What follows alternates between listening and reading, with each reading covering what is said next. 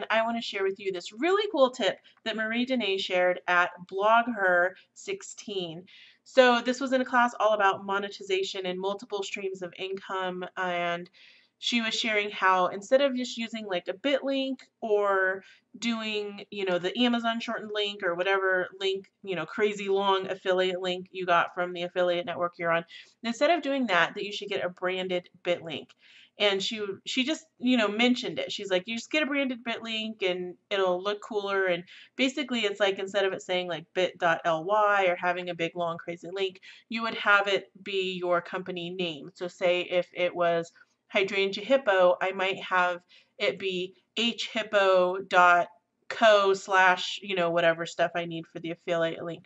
So it's a branded shortened link just for your affiliate stuff. And the cool thing about Bitly is once you do that, it opens up this whole other world of assigning tags to the link so that you can search them and it will show you how many clicks they have. It's a really great way to organize your affiliate links and also check on their performance instead of like using a spreadsheet, which is like what I was doing before, or just willy-nilly throwing affiliate links out there and not tracking the performance of them. This way you can know, like, do my people like this? Do they not like? Use that to make better affiliate choices in the future and make more money. So here's how it works. First, you're going to go get a domain name. So go to something like GoDaddy and put in your domain name. So I'm going to try this one, and sometimes they'll have like they'll already be taken or things like that. So I ended up finding one. It's already in my cart. So I'm going to go over to my cart. Once you find one that you like, so here I'm using tmintb.com. This is for 3mint balloons. And I like GoDaddy because you can get, usually every month they have a sale, domain names for 99 cents. So if you're going to do something like this, this is a great, if you're going to do the custom bit links, this is a great way to get an affordable domain name. So I'm going to go ahead and do checkout and enter all my info. I'm going to pause it for this because you guys don't need to see all of that, but basically you just follow all the prompts, enter your info and your credit card number, and you are good to go. Now, once you've purchased your domain name in GoDaddy, you're going to click on Manage My Domains. Now, if you're not using GoDaddy, just whatever host you're using, you don't need to buy hosting for this. You're just buying the domain name. So whatever service you're using to buy the domain name, you'll click on Manage My Domains from there. You're going to go and click on Manage DNS. And from here, this is where we're going to change this ahost area to work with the custom bit links. You're going to go to Bitly. I'm going to click on Login. Actually, I want to create an account sign up. So depending on, if you're going to use Facebook or whatever to log in, or you can just create a password and a username, you're going to fill all of this out and then click Create Account. Now, once you're into Bitly, you're going to click over on the little menu button and click on Settings and then go to Advanced. And from there, there's Domain Settings, and you're going to click Branded Short Domains. So from there, we're going to add a branded domain, and it tells you all the steps. Well, we just purchased the domain name, and now we need to set up our DNS, and we're going to make our A record point to the Bitly servers. If you don't know how to do this stuff, or like maybe yours isn't called, like ours is A host, that's the A record, right? A, and then this just says host. If you can't find that on your service that you used, you can call them to walk you through. This is why I recommend GoDaddy, because you can call them. They don't treat you like you're a moron. They're super nice, and they'll totally walk you through everything. It doesn't matter if, they'll take the time to talk to you and on all of that. So your host, you're going to put the @ symbol there. On GoDaddy, it already comes with one. Well, we don't want that. What we're going to do is change it to one of these name servers, or one of the servers for Bitly. One of these numbers is for Bitly. And we're just going to click 1 hour and finish that. So we're going to go ahead and save changes. Now, you need to add both of the records. So I'm going to add another record. This is going to be a host, @ symbol points to, and I'm going to grab the second number from Bitly. 1 hour. Whoops. Okay.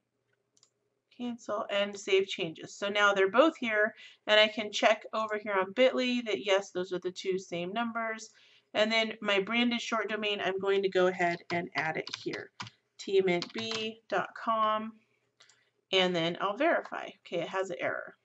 So sometimes it takes a little bit of time for this to work. So give it a few minutes. Usually they'll say it takes like 25 or 24 hours, 48 hours for the changes to set in. But what I found when I did it was it only took like a couple minutes. So let's see. This is the domain name is tmintb.com. Let me make sure I did it right here. tmintb.com. Verify. So if you keep getting an error, you're going to need to wait a couple hours, try it again, or just wait the 48 hours and verify it. So let me show you what it looks like once it's already done.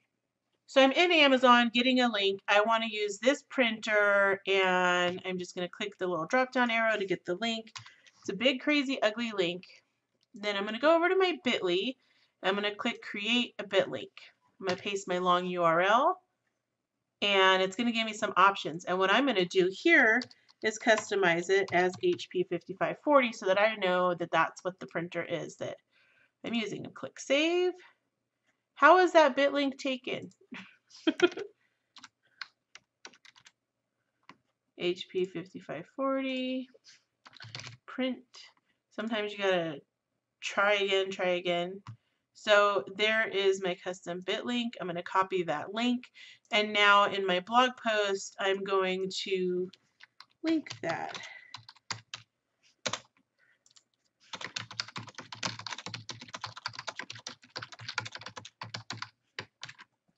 So I'm going to go ahead and go link that. Make sure it opens in a new window. And then, of course, on the back end, you're going to want to go in there and code it as, a no follow. So I hope this was helpful for you guys on how to do custom bit links. I want to share one more thing about how to deal with these. If you click edit, there's a whole bunch of different cool stuff here, but I like tags. I can add a tag to this. So I'm going to add the tag HP because it's something I would use if I'm working on HP stuff. So depending on what your relationships are with brands, or if you do certain things, like I have here cleaning and kitchen, because those are some of the things that I talk about on my blog. So I create tag HP and apply. And what's cool is now I can search for the tags and it will pull up everything with that tag. So say I have a couple hundred bit links in here, it's going to be hard for me to scroll and find what I need. But if I just type in here HP, it's going to come up, see, because of the tag. There you go. That's a really handy way to organize all of your links. And you can see right here, here's the tag.